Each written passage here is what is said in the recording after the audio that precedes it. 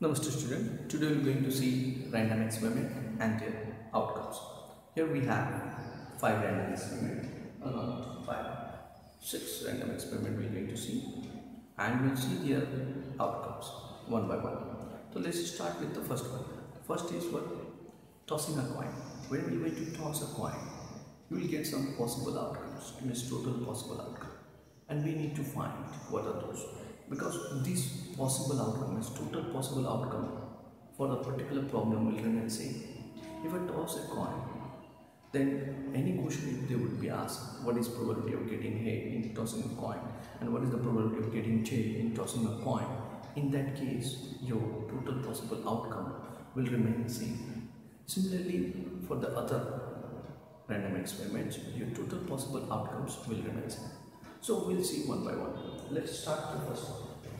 If you see the first one, so what will get total possible outcomes?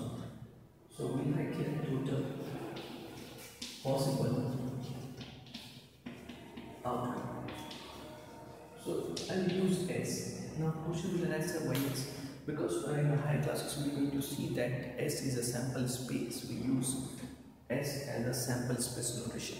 And sample space means total possible, whatever total possible are there outcomes, we denote as a sample space. Okay, so here we have S. So we get head and tail, only 2. So how many are there? Total number of total possible outcomes. How many outcomes? 2. Only 1 point we have taken, power 1. Okay, next I'll write here S1. Second one is what? Tossing 2 coins at a time or simultaneously. In that case, what will we going to get? 2 coins. First will be head, second will be head. First will be head, second tail. First tail, second also tail, and tail head.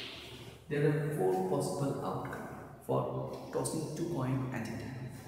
So now total number. How many are there? Total 1, 2, 3, 4. So you can keep it in a formula also. That is what 2 points you have taken, and head or tail is here. So 2 to the power 2. Okay, that means here how many? 2 only, and here 4 outcomes. Next we will go for 3. It's tossing 3 coins at a time or simultaneously. In that case, see, here we are going to use a trick to remember this one. Otherwise, it will be difficult for you to remember. Okay. So what trick? First, we are going to write head. You may ask me, sir, if I write head, is there any problem? No problem. You may write head, or you may write tail. So let's see. First, we are taking this one. Now you change from the back to front or front to back. So how are you going to change it? One by one.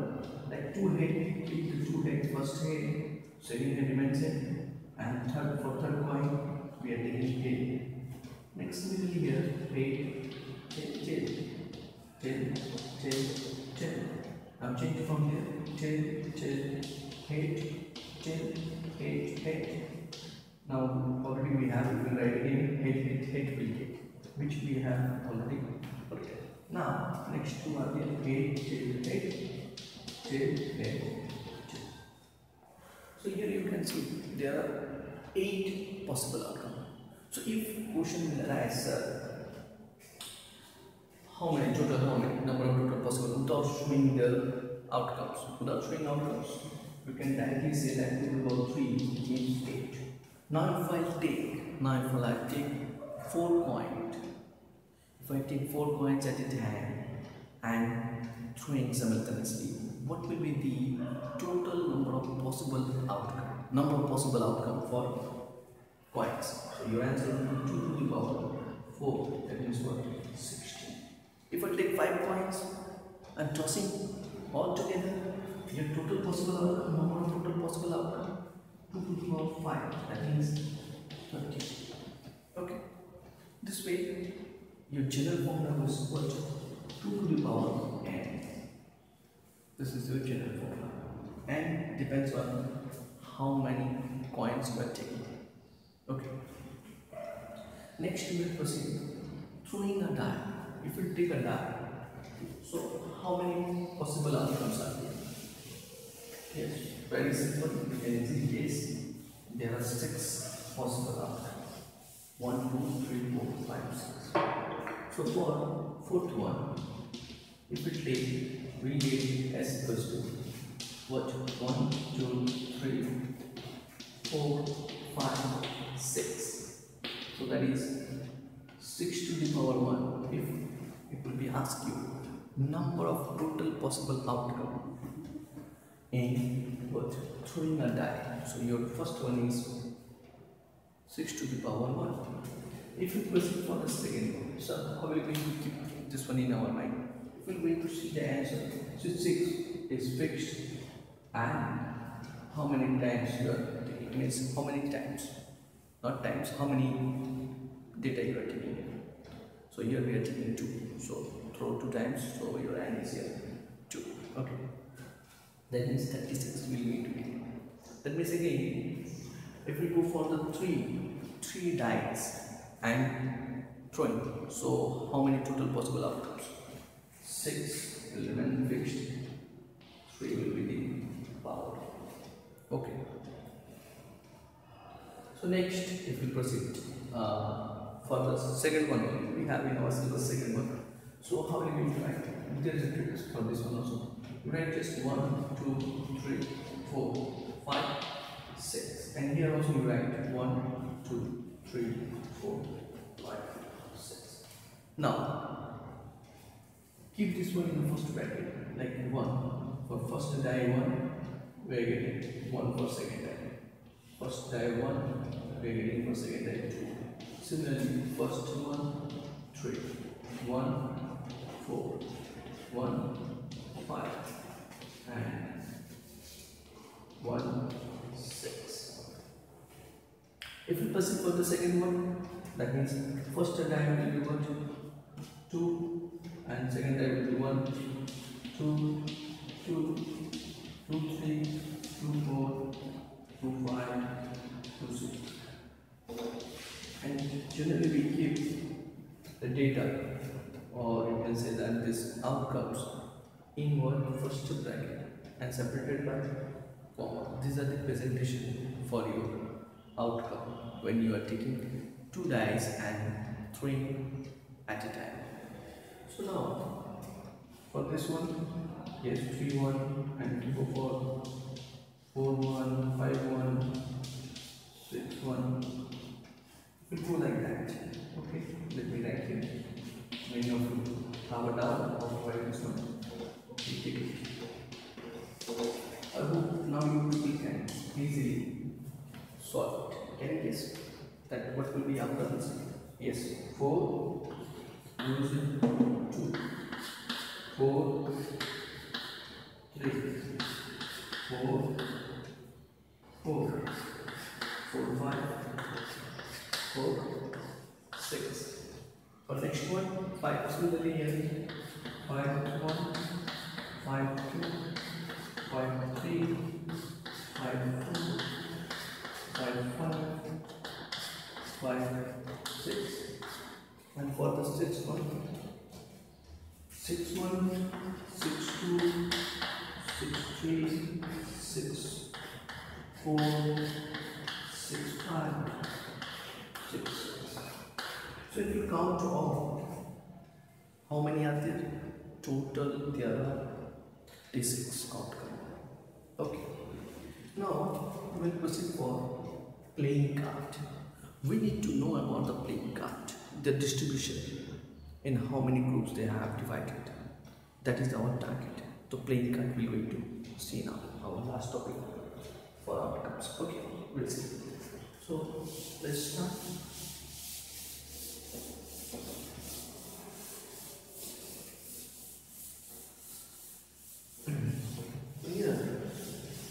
So there are 52 playing cards external. We will not take here joker again. So here we have, there are 52 playing cards. Take how many total number of playing cards? 50. sometimes we call deck of cards. So there are 52 cards which basically divide into two categories. That is black cards, which are 26 in number, and red cards. It is also same 26. Now this black card divided into two more categories. If you see, so here we have what? Spade, and the symbol for spade will be like this. Okay.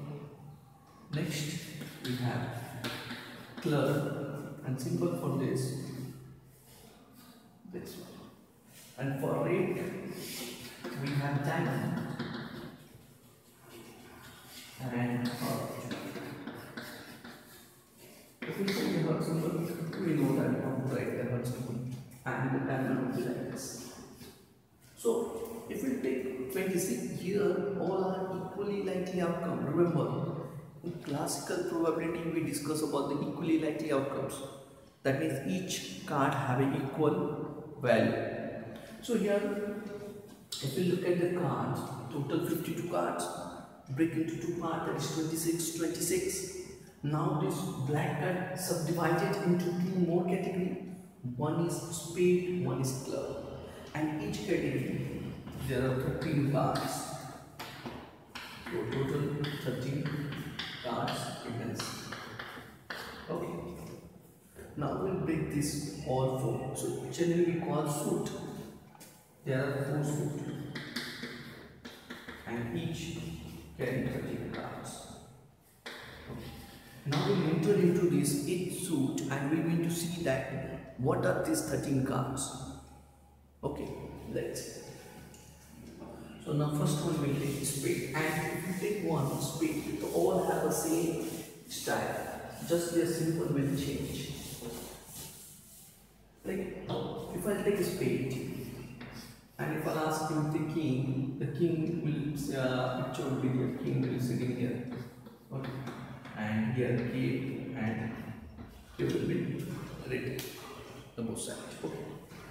So now we're going to see your first spade, and we're going to see the club also, and your diamond, and next is heart. Okay. Now in spade, the one king is here, one queen, one jack, one ace, and 2 to 10 number cards. So remember, 1 is not there. Instead of 1, we have ace. Symbol for this one is A. For this one is J capital. For this Q, and for this K. The symbol we use this one. And here numbers start with the 2. There are total 9 cards in number. Okay. We count it here. You can see how many are there. There are total 10 cards. 1, 2, 3, 4, 5, 6, 7, 8, 9. So now, what about the clubs? Same thing. 1 king, 1 queen, 1 jack, 1 ace, 2 to 10 number cards. But how are you going to understand which is your club, which is your spade? Just if I take spade and if I ask a king, or if I take A, the symbol will be there, like in A, spade will be there, it will be written like this. Which you will understand by this one is yes, it is yes, and this is belongs to your spade. And if we go for the club, symbol will be given. Okay, here A and here. From the figure you can understand, oh, it is okay, it will be mentioned.